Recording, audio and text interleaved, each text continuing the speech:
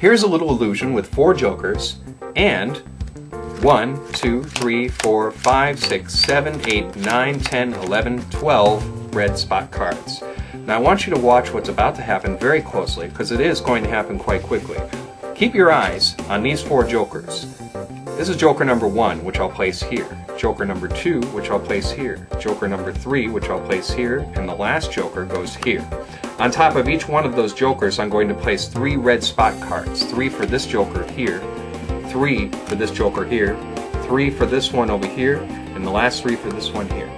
The object of the trick is to try to cause these jokers to jump from where they are underneath their piles and end up in this pile here.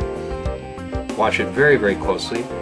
This joker is going to be the first to go. We've got 1, 2, 3 red cards in a joker which disappears, leaving me with nothing more than 1, 2, 3, 4 red cards. And in this pile over here, instead of 1, we now have 2. I'll do that again for you. Watch closely.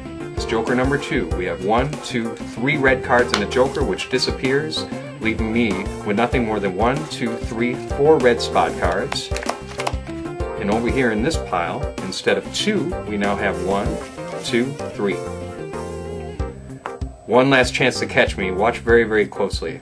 As I have 1, 2, 3 red spot cards in a joker, a little tap and away it goes, leaving me with nothing more than 1, 2, 3, 4. That's 1, 2, 3, 4 red spot cards. And over here, we have 4.